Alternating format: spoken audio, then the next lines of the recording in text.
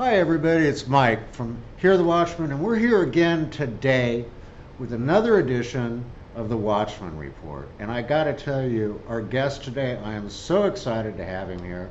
He just did a speaking engagement here at Here the Watchman at our luncheon. He is one of the exhibitors here. He's a wonderful guy. I want to introduce you to and welcome Mr. Mike Norris to the show today. Well, thank you very much, Mike. Man, it's just great to have you here, brother, I'll tell you. Hey, you know what? I do have to say thank you for the hospitality and generosity of you, your whole crew. It's really been really an amazing weekend, and You having a good time? I really am having a good time. Great. I'm a watchman. Now you're a watchman. I'm a now, watchman. Man. You're the watchman. You spoke and Here the Watchman. You are a watchman. Absolutely. Sure. Well, you know, folks, Mike is Chuck Norris's son, and I mean, you know, for me in my age group, Chuck was the man. And I'll tell you something funny.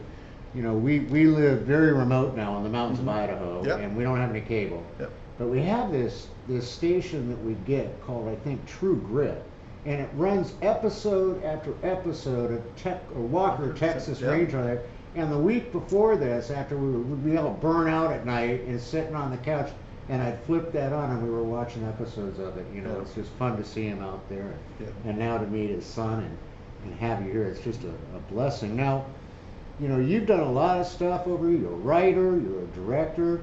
Mike actually he wrote and directed Amerigeddon. And folks, if you have not seen this movie, you need to go online. I think, what is the site they can go to find the movie? AmerigeddonTheMovie.com. AmerigeddonTheMovie.com. Just a great flick. You just get it on a DVD, order it from him. But Mike, tell me a little bit about that. How did that all come to be? You know what? Amerigeddon is the total brainchild of Gary Haven. Is that right? Yeah, absolutely. You know, Gary and I had done a film prior to Amerigeddon, and he says, now we're going to do a film for me. And I was like, okay, great. Well, you know, what is it? He goes, well, it's about an EMP that knocks out the power grid. And I'm sitting here staring at Gary going, huh? You know, I didn't know. You know, I was really uneducated at that time. But, you know, the brilliance of Gary Haven, he could put his finger on the pulse of what was going to happen 18 months down the line. He really had the wherewithal to understand kind of what was happening. So, you know, it was really Gary's baby, Gary's idea, and I just wanted to make that happen for him. But out of it, what's really good is American may have saved my life because, you know, beforehand, I'm a believer. I make Christian movies. You know, I'm good. I've got Jesus. But then once you start understanding kind of really what's happening in the world, once you peel back the layers of the onion, it's a pretty nasty, ugly place with a lot of deception and deceit within our government, within a lot of things. And so that was the genesis of Amerigeddon, and it just took off, and just so thrilled to be a part of it. Well, I mean, I've seen it, and when I was mesmerized by it. Just folks, I'm not kidding you. I mean, I don't watch much on television, period, and very rarely do I watch a movie. And when I saw Amerigeddon, I couldn't leave. I mean, I couldn't turn the TV off. I was just stuck there focused on it. So you guys did a wonderful job on that. Now, Mike, when you were out on tour for the movie, doing premieres and stuff, tell us about the incident that happened. Well, yeah, it's kind of interesting. You know, the film opened up May 13th of last year. So we opened it up in 30 theaters. You know, we didn't want to go too big, you know, so we opened up in 30 theaters, and we were the #2 movie in all 30 theaters that we were in. We were the #2. And we were going, okay, now what? We need to keep this thing going. So what we did was we took those 30 prints and we started going region to region. Went to Florida, went all over the place. And as I was in Ohio, and I was all by myself, and I told everybody, listen, if this movie's playing in a theater, I'll come see it with you. And I literally went to every theater that the movie was playing in to go see it. Yeah. Sometimes there was one person, sometimes it was sold out. Yeah. But it didn't matter. It didn't matter. So when I was in Ohio, I was in Columbus, Ohio. Yeah, I was in Columbus, Ohio, and after the movie was over, I noticed a gentleman in a gray suit, and it's been a year now, and so things get a little fuzzy, and the story could change a little bit, but I just remember seeing a guy in a gray suit, and I go, wow, he looks out of place, because everybody else is in jeans and t-shirts, and somebody that was with me was part of the Columbus PD. Right.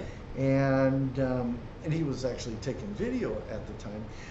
But this guy came up to me and kind of touched me and said, interesting movie, and then kept on going. And it was so odd. It was just so odd. And I didn't even think, but I didn't even think it. But I'm in a corner of the theater, so here's the seats, and right outside where the little aisleway is. Never thought anything about it. So I'm now going from that theater up to another theater an hour away. I'm driving. I'm going, oh, this is weird. And you feel, I go, my lips feel funny. I go, what on earth is going on? I call my wife. I go, Gal, I don't feel good. Something's up. And she goes, well, go get a Benadryl. And I took some Benadryl. I got some Cordate. I went to the screening, and I can't remember really what, Columbus and Cleveland maybe. I don't remember. And as I'm in that theater, now I'm not feeling good at all. And I end up leaving right about 10 minutes into the movie. I call my wife. I go, Val, something's wrong. And now I can feel all of a sudden my eyes are getting really bad. I get back to my hotel room and took some more Benadryl. I go to bed. And at 3 o'clock in the morning, I wake up. My eyes are swollen shut. I've got hives everywhere. And I got on the first flight, came right home, went to see my doctor, and he ran tests, and he did a blood test and everything. And really what it was, like it was equivalent to like a poison ivy. But it started right here. The doctor could tell it started here. And what I did was, I touched my neck, and then I touched my face, and it just spread everywhere. It was horrible. But, it could have been somebody trying to scare me. Could have been, if somebody's trying to kill you, they're going to kill me. Plain and simple. There's no way around. Yeah, they want you dead. They'll get you. And they try. Yeah, that's the thing. But we've had a number of these instances. I've had a helicopter hover right outside my house for 30 minutes, just right outside my house. I'm going, what is this? So I think at the time of Amerigeddon, I really think it was with Gary Haven and how passionate he was, and how much he really stirred that hornet's nest. And I just happened to be there at the at that time. Absolutely. But it was scary. But look, if they're going to kill me, they're going to kill me. Yeah. There's nothing I can do. And the thing is, what you have to realize is they don't want us to hear what you were telling. No, absolutely. They don't want to. They don't want it out. They don't want us to know. Yeah. We Pastor Paul Bagley, who is doing the service tomorrow here at the Watchmen, he's been visited by the NSA. Believe it or not, Jeannie and I, and this is verified by Pastor Paul and Heidi, we were visited by the NSA. We didn't realize it at the time until afterwards, Mike. Yeah. But what they did, a very wonderfully nice couple that we mysteriously met, and they wanted to take us to dinner, and then while at dinner, they wanted to know everything about these conferences. They wanted to know what we did for preparing at home. What would we do if we didn't have water? Did we have guns, and did we store ammunition? And then when we went to leave, the lady came up to my wife and said, I just want you to know that I remember everything you said, and we know everything about what you're doing. Wow. Did they at least buy dinner? They did buy dinner. They did at least buy dinner. So now you're here at Hear the Watchmen, and what's your feeling about it? What do you feel? Interesting, because I feel really good. I'm meeting a lot of really great people. I I was brought into this world, like we were saying, because of Amerigeddon, and you know, it kind of started with Alex Jones, you know, getting to know Alex, and then Gary. You know, a lot of media requests for Gary. He's just so interesting, and he's such a great interview. So I kind of rode in his orbit for a while. You know, he's like, come on, we're going to go do this TV show. Come on, let's go. We're going to go do Fox and Friends. So, you know, I got caught up in his orbit, and it's a great place. You know, this is a man that says what he does and does what he says. Yeah, you know, straight up, and I just love him so much. He does amazing work. Oh, absolutely. What he was doing, I think, what is in Haiti? Oh, Haiti, just feeding 250,000 people a day. Still. Off the hook. Yeah. Off the hook. Yeah. I mean, saving lives. Yeah, saving lives. Absolutely. As I'm back here, you know, worried about the batteries in my TV remote. Right. But as far as the Watchmen conference, I'm just astounded by the diversity of ideas, which is great. Yeah. You know, everybody's kind of has their own interest, but everybody comes together and they share that interest with each other, and I find it absolutely amazing. And I got to tell you, you know, it was for me, it was all kind of crazy last minute. I'm starting to film on Monday, and but when I went to that dinner Thursday night, I heard you talk, and I was like, I think this is right where I'm supposed to be right now. And it was very apparent when you were speaking, and then just the people I met, and I love it. And I'm coming every year if you'll have me. Oh, you're on. You're here every year. We're gonna get you up on. We'll get him up on that main stage next year. You know, but tell me, you're starting filming on Monday. Yep. What is it? Give us some insight. Film's called The Crossroads of Hunter Wild, and what it deals with is 2 years post whatever disaster, nuclear, you know, EMP, famine, civil war. It's 2 years after that. It's a group of believers that are thriving. Even though there's chaos in the world, they're thriving. And the hero we follow, Hunter Wild, goes out and helps people out there that can't help themselves. But what happens is a demon attaches himself to our hero and brings it back into the town that they all live in. And it starts creating chaos within everybody in the town, from the pastor to, you know, our hunter to everybody, and it's just confusion. And then the demonic activity ends up manifesting itself, and there's the big grand battle at the end where our hero's on a table in a weird state, but he's also here in the spirit world fighting off this demon. So really excited about it because, you know, just, you know, people, you know, spiritual warfare is real. It's real, and it's something, if we hide it, ignore it, don't address it, don't pray over it, don't pray it out, it can come up and bite you. I've been, you know, I felt the oppression before, and so I wrote this film because I would hope that if this happened, Mike Norris, me, would act like this guy's acting. Wow, that's powerful right there. Yeah. And that's a message, folks, we all need to hear, because we know how busy the enemy is and how the demonic attacks come.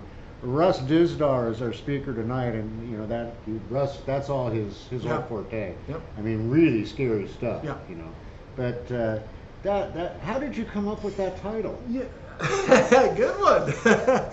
You know, hey, thanks to the Watchmen. Josh Tolley. You know, Josh Tolley. You know what a great man Josh is. Yes. I mean, I come in, I show up, and his new wife says, "Oh, my husband can help you figure out a title," and he's like, "Excuse me, dear," but he took the time. He read the script, and that's not exactly the title he came up with, but you know, just kind of gave us an inspiration. The town's called Crossroads. Our hero's name's Hunter Wild, and he's at a crossroads in his life, and so the Crossroads of Hunter Wild. That's amazing. Now, you actually You start filming on Monday. And where are you filming? Hey, we're filming out at this place out in Roanoke. It's called DFW Adventure Park. It's a great place. Larry, who owns it, has just been so great to us, opening up 700 acres, and there's towns and all that stuff.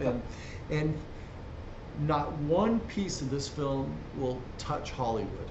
Not one piece of this film God will bless ever you for that. touch Hollywood. We have not one actor from Hollywood, no crew from Hollywood. And where Amerigeddon, it was just Hollywood dumped on my plate here in Texas, thank God. But we're distributing it right from our own website. We're, keeping it simple. Just keeping it simple. Is that website up yet? Yeah, I think our Facebook, it's Norris Moving Pictures is our Facebook. Great. And, if people come check that out. Norris Moving Pictures? Yeah, just Facebook. Yeah, Norris Moving Pictures. Yeah, because moving, we got to keep moving. We got to keep moving. Got to stay ahead of the game. Yeah. So that's kind of where we're gonna get everything out of. My wife kind of takes care of all that stuff. You know how that is.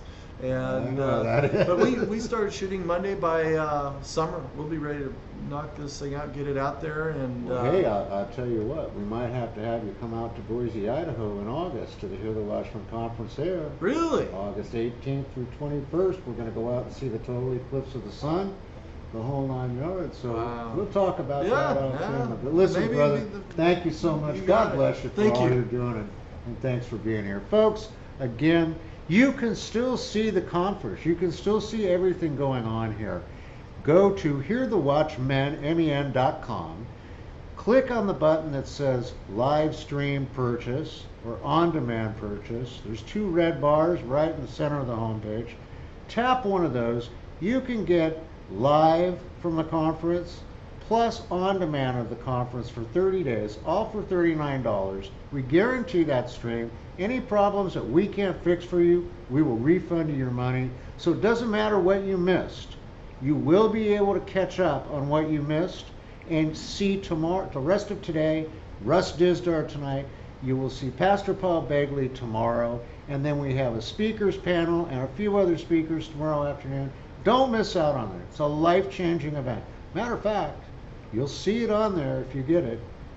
A guy asked his girlfriend on stage today to marry him. And it was just such a wonderful thing to be a part of. It's the second time that's happened, Mike. 2 others did that in Knoxville, Tennessee, and they're here as husband and wife now on their honeymoon.